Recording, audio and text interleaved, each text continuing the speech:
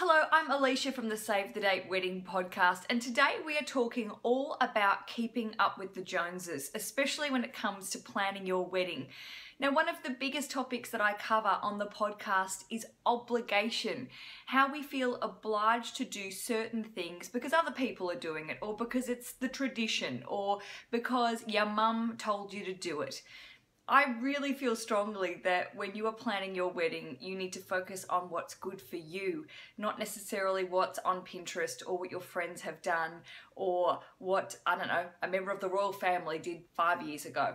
The big thing is trying to focus in on what you want to do. It's so simple, yet so many people veer wildly off the track because they feel pressure when they go to their friends' weddings, when they sit on a Pinterest board and go through hundreds and hundreds of photos and become completely overwhelmed with all of the vendors that are on offer, all of the beautiful photographs, where most of them, can I just add, on Pinterest are what we call editorial photos. They are set up in a studio, or they're professionally photographed by proper blogs and editorial images. These are really hard to replicate, and we get so bogged down with all these details and expectations, it can become completely full-on mental.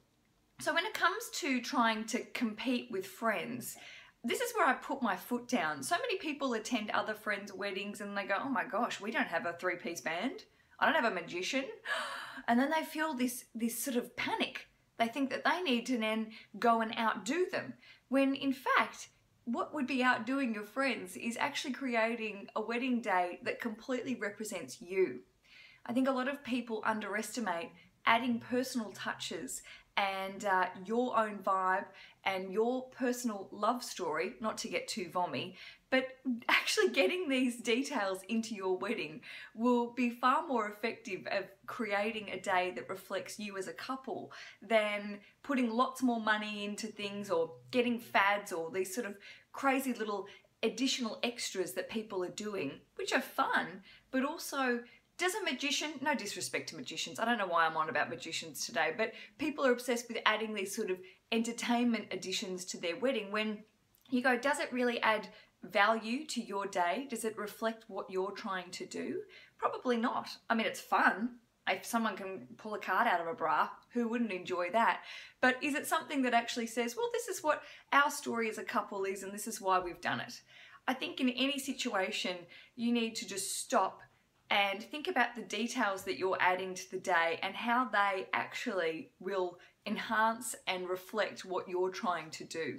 It's a really easy step to go, whoa, whoa, whoa, just because Jane and Terry, I don't know if anyone really knows a couple called Jane and Terry anymore, unless they're your parents' friends, just because Jane and Terry had all of these extra details, it doesn't mean we have to do it.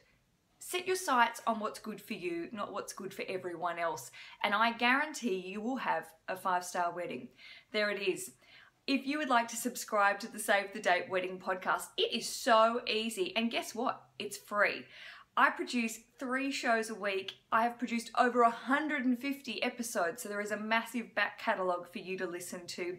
And it's just about this sort of stuff. I talk about getting you chill, creating bride chillers, groom chillers, maid chillers, not getting all caught up in the craziness that can happen when you're producing, planning this big event or not so big event. You can get just as stressed with a 10 person wedding than a 100 people wedding.